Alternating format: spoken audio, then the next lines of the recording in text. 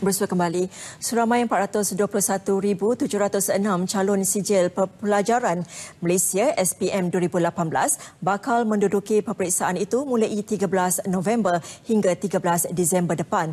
Menurut kenyataan yang dikeluarkan Kementerian Pendidikan, 3,308 pusat peperiksaan akan dibuka di seluruh negara.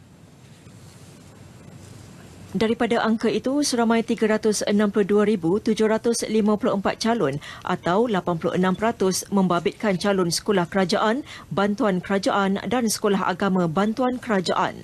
Manakala calon sekolah di bawah agensi kerajaan selain KPM, 9,427 calon, sekolah menengah agama negeri, 8,160 calon, sekolah menengah agama rakyat, 2,059 calon, sekolah swasta yang berdaftar dengan KPM, 14,001 calon dan persendirian 25,305 calon.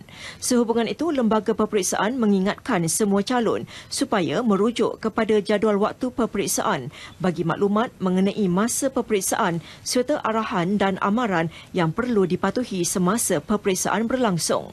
Jadual waktu peperiksaan boleh dimuat turun dari laman sesawang lembaga peperiksaan seperti tertera.